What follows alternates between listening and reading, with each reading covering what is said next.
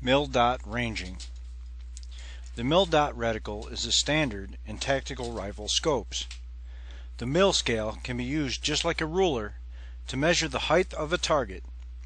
If the actual size of the target is known, then the range can be calculated using a simple formula.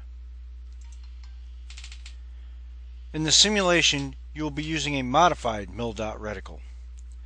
One difference from a standard mil-dot reticle is that a fifth dot takes the place of the broad post at the edge of the field of view. This reticle is a wire with 1/4 mil dots spaced 1 milliradian apart. There are 5 mils between the center crosshairs and the center of the outside dot. In this reticle, the dots are actually more oval than round. The length of the dot is 0.25 mil. A milliradian is an angular unit of measure. 1 milliradian equals 1 yard at 1,000 yards and 1 meter at 1,000 meters. If you know the height of the target in yards, multiply it by 1,000 and divide it by the mil dot size of the target to get the range. For precision work, mil readings need to be accurate to the tenth of a mil. U.S. Marine Corps standards measures to the eighth mil based on the size of the mil dot, then converts to tenths. In the simulations, you will need to go through the calculation to determine the range. In the field, you can use commercially available data books or other range calculating devices such as a mil-dot master, but it is a good idea to have a solid background in range estimation using the equation. The mil-dot reading for this target appears to be 1.3. Since we know the target is 30 inches high, 0.833 yards, we can enter the information into the formula. 0.833 times 1,000 divided by 1.3 equals 640.8 yards. The actual range is 650 yards, so we came up a little short. However, at this range, we are only 2 inches low. Close enough. The horizontal mil dots can be used for hold-off in wind conditions or as leads for moving targets. The vertical mil dots can be used for elevation holdover or hold under when there isn't time to make an adjustment to the elevation. This may come in handy if the first shot misses a target and a correction needs to be made before the target gains cover. In order to use mil dots for hold off, you need to convert the mil dot distance to minute of angle. This is where some confusion comes in. The reticle used in these examples uses the U.S. Marine Corps standard of 1 mil equals exactly 3.438 minute of angle. The standard used by the Army is 3.6. Many people use 3.5 since it's in between the two. Suppose your rifle is zeroed for 100 yards and you have set your elevation for a target at 600 yards, which you have just hit. Suddenly a target pops up at 400 yards.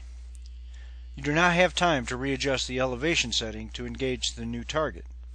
Since there are 7.75 minutes of angle difference in elevation between 600 and 400, you need to hold under 2.25 mils, 7.75 divided by 3.438 to hit the closer target.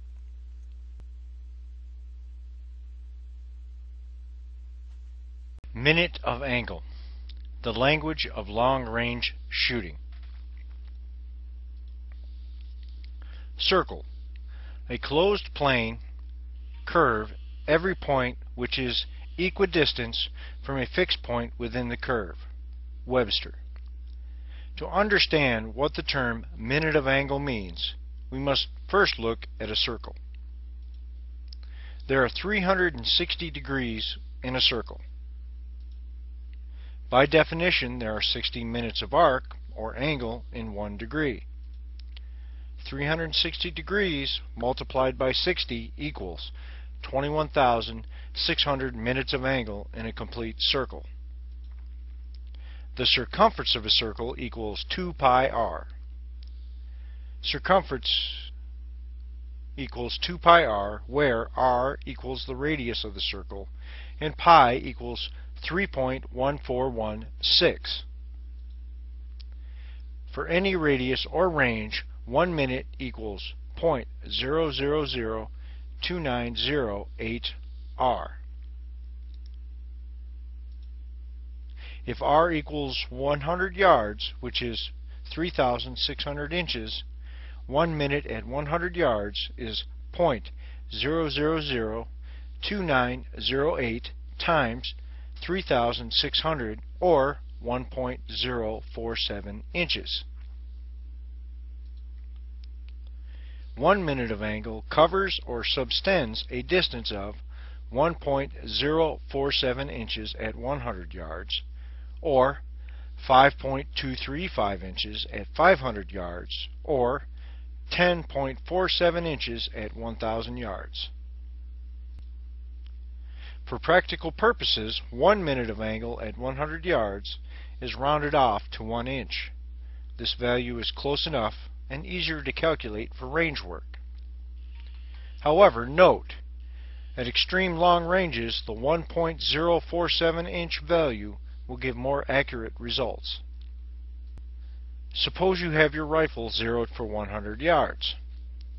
You now want to engage a target at 450 yards. Your range card gives an elevation of 9.25 minute of angle at 450 yards. We know that at 450 yards, 1 minute of angle equals 4.5 inches. So this tells us that you need to aim 41.6 inches, 9.25 times 4.5, higher than your 100 yard zero point in order to hit the center of a target at 450 yards.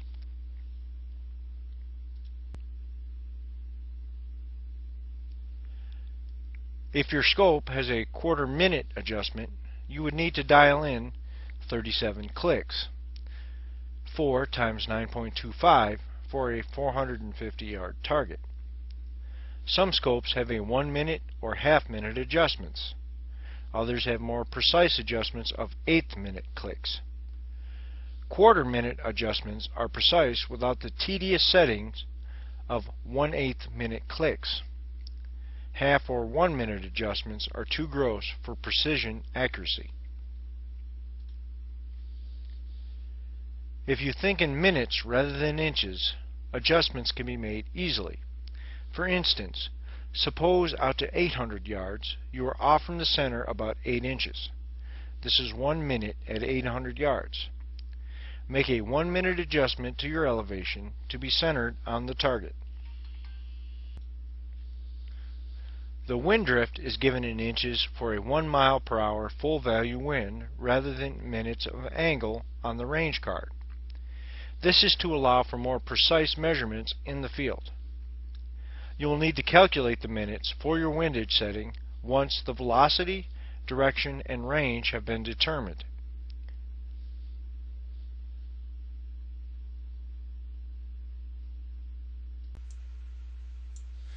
The most challenging aspect of long-range shooting is understanding the effects of wind on the path of the bullet.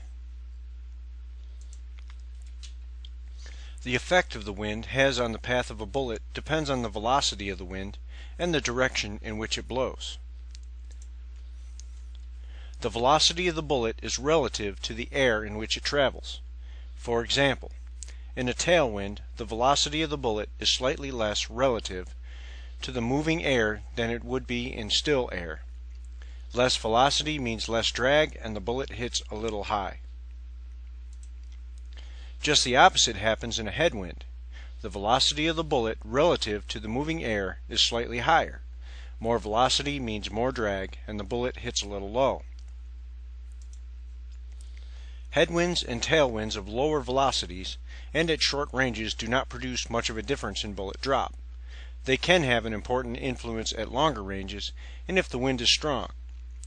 Headwind has slightly more of an effect than tailwind. Crosswind has a strong effect on the horizontal path of the bullet. Crosswinds that are exactly at right angles to the shooter's line of sight are called full value winds.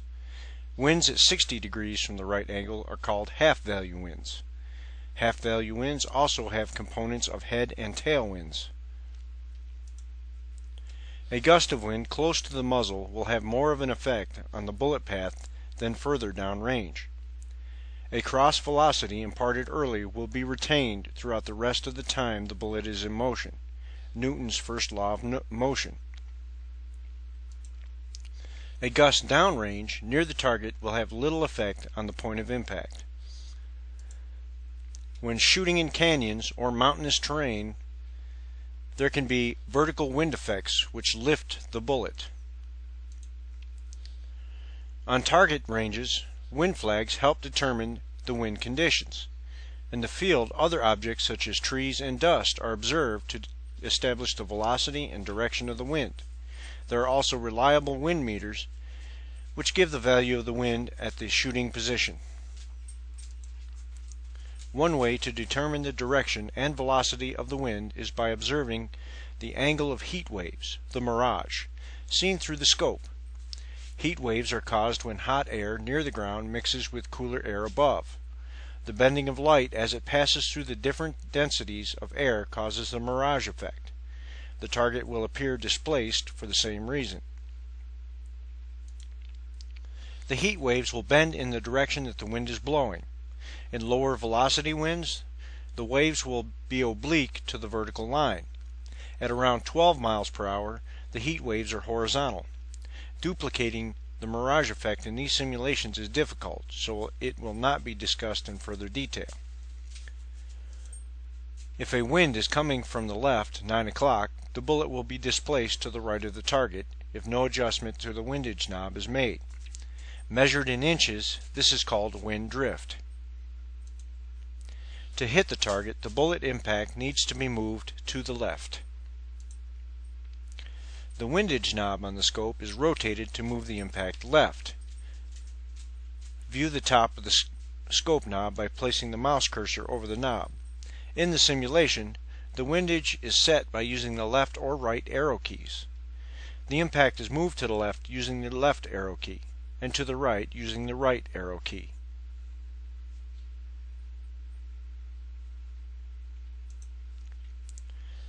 Your range card gives the wind drift in inches for a constant 1 mile per hour full value wind. The drift is stated in inches to determine a more precise final value than if the drift was in minutes. Once you have determined the velocity and direction of the wind, convert inches to minute of angle to get a windage setting. Example: suppose you have a 10 mile per hour full value wind at 630 yards. That's 3.2 inches times 10 equals 32 inches. Divide 32 inches by 6.3 inches to get 5.08 minutes. Adjust your windage dial 5 minutes in the correct direction and you should hit the target.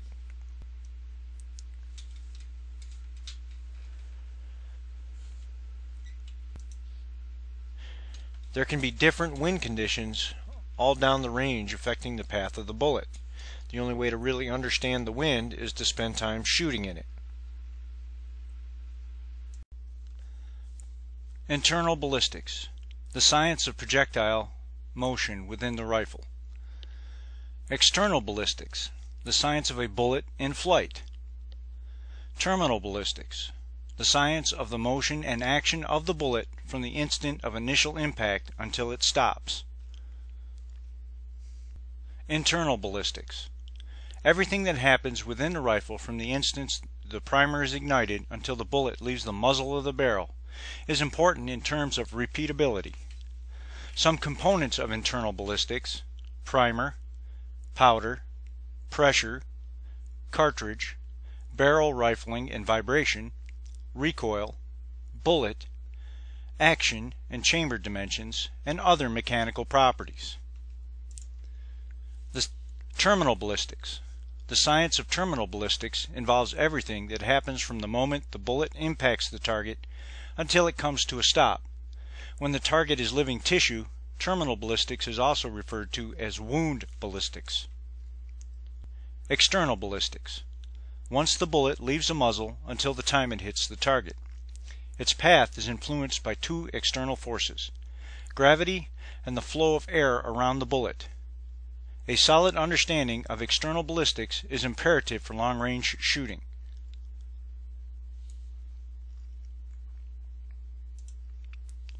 Gravity is a constant force that causes acceleration of a falling object at a rate of 32 feet per second squared.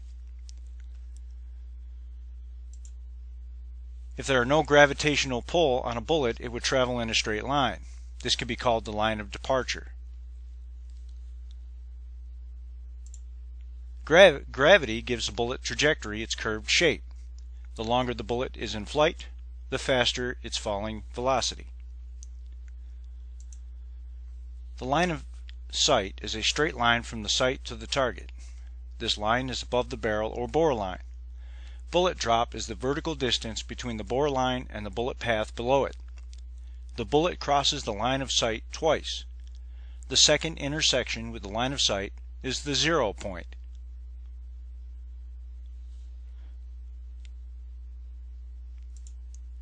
If you raise the angle of departure, increase elevation, the bullet will travel further and hit high.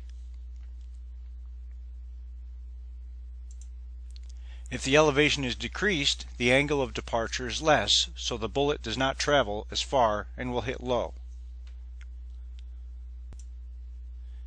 Any gun that is sighted in on a level range will shoot high if fired either upward or downward. The force of gravity works perpendicular to the horizontal or horizon when a bullet is fired at an angle.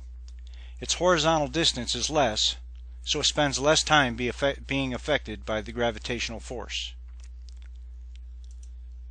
At close ranges or angles below 15 degrees, the bullet drop distance changes very little. However, at long ranges and very steep angles, the change in point of impact is significant. The second factor that influences the bullet in flight is air resistance, also referred to as drag.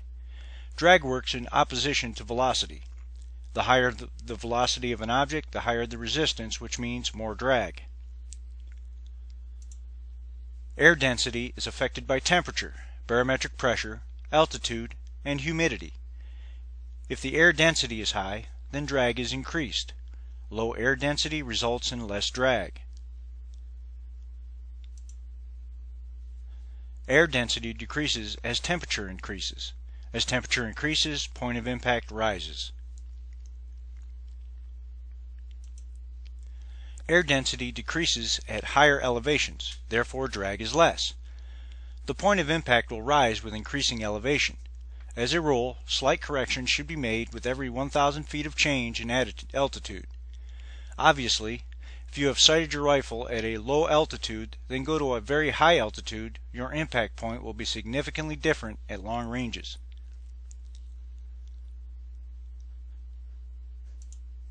Barometric pressure is a measure of air density. The higher the altitude, the lower the barometric pressure. The barometric pressure published by Weather Bureau has been adjusted for altitude, so is not a true measure of the density of the air. The barometric pressure used to calculate the elevation and windage values for the simulations is corrected standard barometric pressure for that altitude. Believe it or not, humid air is less dense than dry air at the same pressure and temperature. However, humidity has a minor effect on the point of impact and has only a slight effect even if going from one extreme to another, and only at very long ranges. Another force which causes drag in the bullet is the speed of sound. Sound travels at 1,120.27 feet per second in standard air density. When a bullet travels faster than the speed of sound, shock waves form around the bullet. The bullet must push these shock waves and move the air along the surface of the wave front.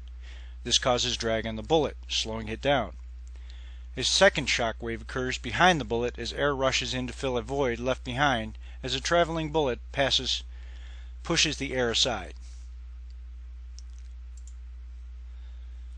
Ballistic coefficient of a bullet, C, is equal to the drag deceleration of the standard bullet divided by the drag deceleration of the actual bullet. The ballistic coefficient for the standard bullet is defined to be 1.000. Since the actual bullet usually slows down faster than the standard bullet, C is generally less than 1.0. The smaller the C value, the faster the bullet slows down. See the Caliber Classroom for examples. The ballistic coefficient for the round used in the simulations, Sierra 308 diameter, 175 grain, Match King, equals 0.495. Sierra 338 250 grain, Match King, equals 0.597. The Hornady .510, AMAX 750 grain equals 1.05, greater than 1. The science of external ballistics is complex, with many factors influencing the trajectory of a bullet all at the same time. The serious long-range shooter should consider an in-depth study of this science to achieve accuracy.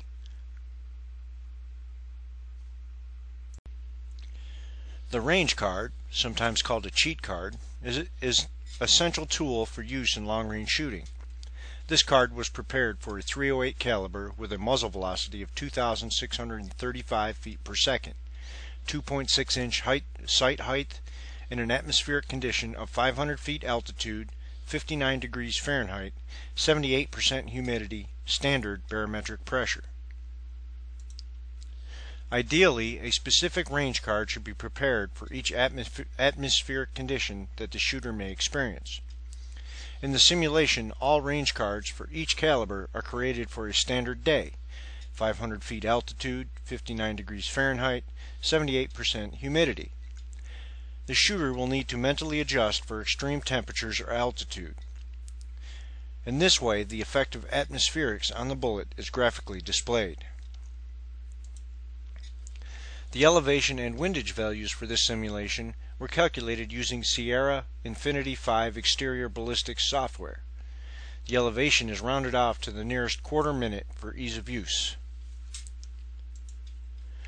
The wind drift given in inches is calculated to the nearest tenth of an inch for a 1 mile per hour full value wind, 9 or 3 o'clock. Therefore, if you have a 5 mile an hour wind at any range, the wind drift in inches needs to be multiplied by 5. A 10 mile per hour multiplied by 10, etc. Since the wind drift is in inches, the final value needs to be converted into minutes of angle in order to adjust the scope setting. Therefore, for a 5 mile per hour wind at 700 yards, 4.3 times 5 equals 21.5 inches. Convert 21.5 inches to a minute of angle. 21.5 divided by 7 equals 3.1 minutes of angle. At 700 yards, 7 inches equals 1 minute of angle. 3.1 minutes is the windage value. For a quarter minute scope, this would be 12 clicks. It requires a little more math to determine elevation or windage on ranges in between the ranges shown. In the following example, an elevation and windage value will be determined for a target at 730 yards with a 10 mile per hour wind. 730 yards, 10 mile per hour wind. The value could be obtained by getting a ballpark value. Let's see. 730 is a bit more than 725, which is halfway between 700 and 750. So the elevation is about 20 plus a little more. Let's say 21.25. And the wind drift is a bit more than 4.6. So let's say 4.7 times 10 is 47 inches. To get a more accurate value for the wind, 5.0 minus 4.3 equals 0.7 inches. 30 divided by 50 equals 0.6. 0.6 times 0.7 equals 0.42 inches. 4.3 plus 0.42 equals 4.72 inches. 4.72 times 10 equals 47.2 inches. 47.2 divided by 7 equals 6.74 minutes. 6.74 times 4 equals 27 clicks. The range card gives a wind drift at 4.3 inches for 700 yards and 5.0 inches for 750 yards for a 1 mile per hour full value wind. To get an exact wind drift for 730 yards, divide 30 yards by 50 yards to get 0.6. This is a proportion of the 50-yard spread. Multiply 0.6 times 0.70 inches, the difference between 5.0 and 4.3, and you get 0.42. Add 0.42 to 4.3.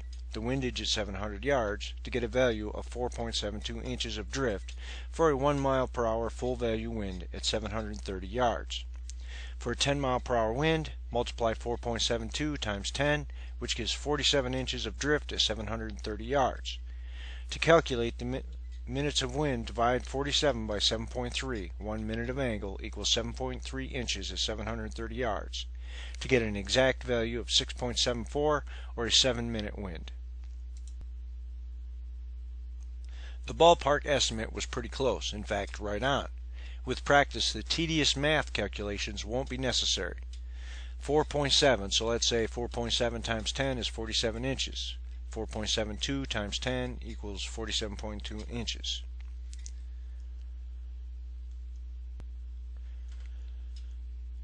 You would expect that the wind drift for half value winds to be half of the full value, but that isn't the case.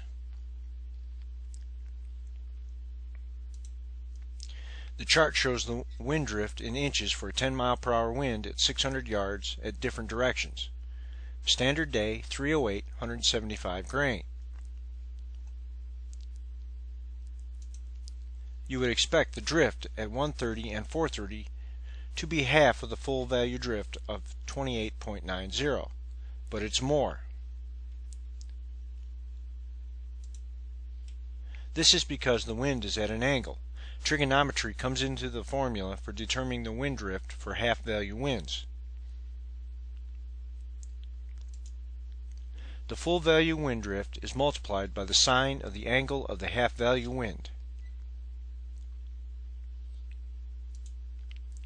The actual values are slightly different due to the component effects of head or tail winds. The simulation used a half value wind, so for accuracy multiply the full value amount by 0.707.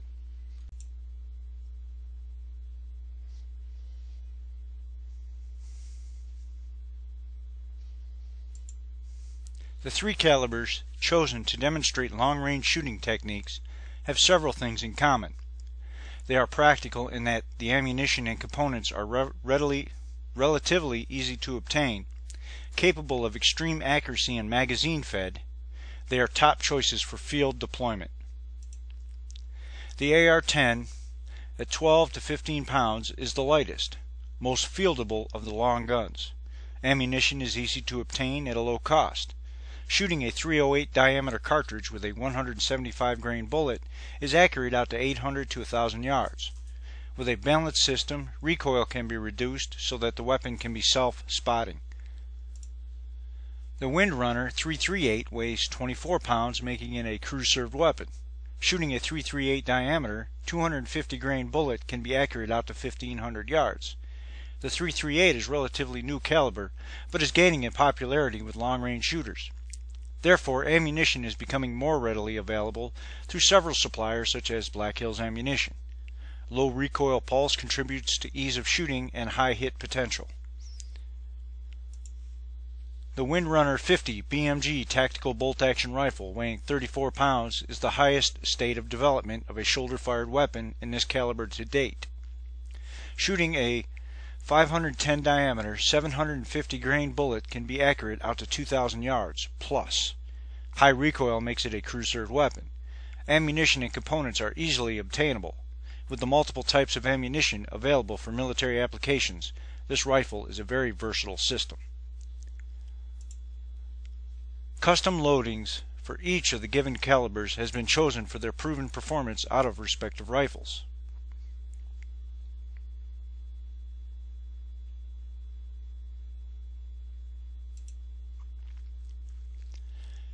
Heavier bullets have a flatter trajectory.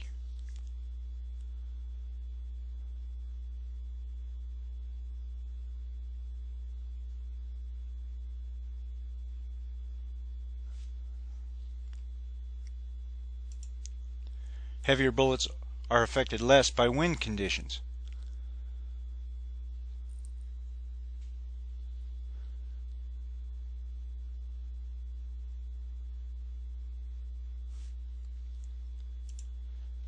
As a bullet approaches the speed of sound, around 1100 feet per second depending on air density, it will become unstable.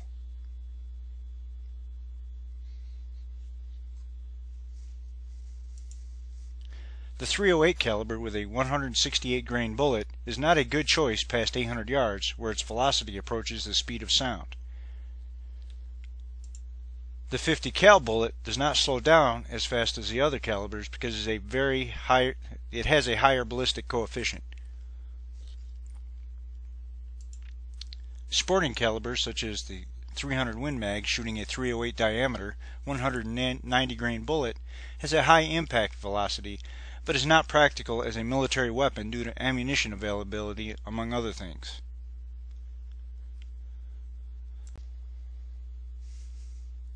Moving targets are difficult to hit.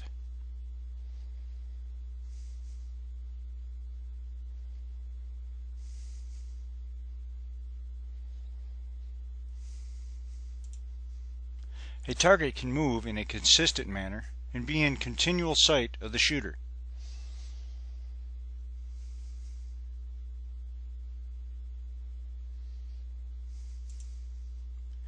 A stop and go target can be moving in an erratic manner with no set pattern but is in constant sight. A bobbing target can appear briefly, then re-establish cover.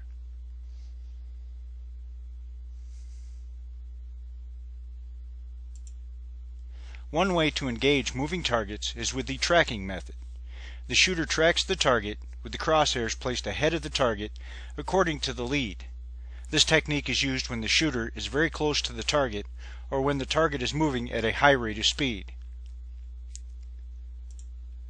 In a variation of tracking method, used for engaging stop and go targets, the shooter centers the crosshairs as close as possible to the target. When the target stops, the shooter fires. At longer ranges, greater than 300 yards, and when the target is moving at a constant pace, the ambush technique is preferred method of engagement. The crosshairs are placed ahead of the target and remain stationary until the target walks or runs to a predetermined point. The lead on the horizontal reticle. The rifle is fired at the moment that the leading edge of the target reaches the lead point. Then the target walks or runs into the bullet. To determine the lead point, three variables need to be considered. 1. The time of flight of the bullet. 2. The speed of the moving target. And 3. The angle that the target is moving relative to the shooter's line of sight. The bullet's time of flight is the lag from the time the round is fired until impact. Time of flight increases as range increases. The bullet slows down. The chart shows the time of flight for a Sierra Match King .308 diameter 175 grain round with a muzzle velocity of 2,635 feet per second. Moving targets walk at an average of 3 miles per hour or 52.8 inches per second. You can see that a target walking at long range can cover a lot of distance by the time the bullet reaches the point of impact. If you convert inches to minute of angle, it is simple to determine the lead point in mils by dividing the minutes by 3.438. 1 mil equals 3.438 minute of angle. A target runs at 6 miles per hour, so the lead would be doubled. The challenging part of engaging moving targets is determining the actual speed of the target. In addition, the target is at an angle to the shooter, which reduces the width of the hit area. Once the lead is determined, the shooter uses the horizontal mil scale for the hold. Concentration should be on the mil lead, not on the target. At the exact moment the lead edge of the target reaches the lead point, the shooter fires.